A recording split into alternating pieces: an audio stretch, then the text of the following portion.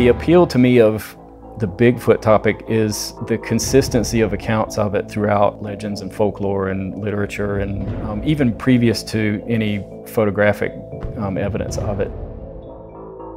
There is an animal out here, nobody seems to know what it is. How do we study that and make it a reality? The documents are still there waiting in the file in courthouses and libraries and historical societies, and these stories need to be researched again. If you went down and talked to farmers on that road today, they're probably similar to what people are reporting in that area today.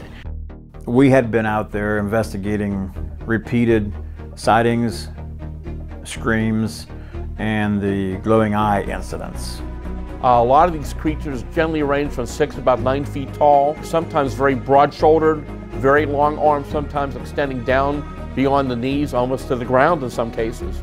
I'm one of those individuals that tend to think there's a different kind of hairy creature in the South that's more chimpanzees-like.